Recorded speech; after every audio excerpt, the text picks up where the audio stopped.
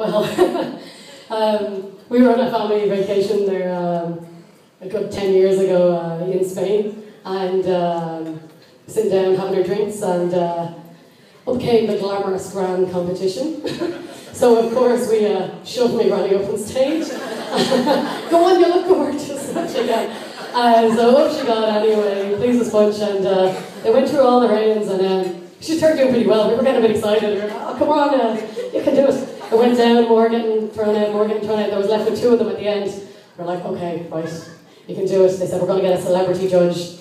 So, celebrity judge was randomly chosen from the audience, of course. And randomly chosen was my little brother.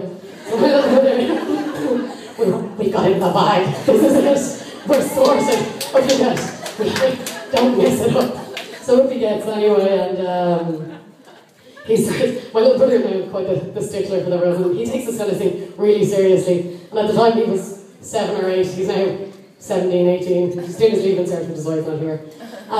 So up he gets anyway, and he makes them walk up and down and like sing and dance and all sorts of stuff, puts them through hell and back.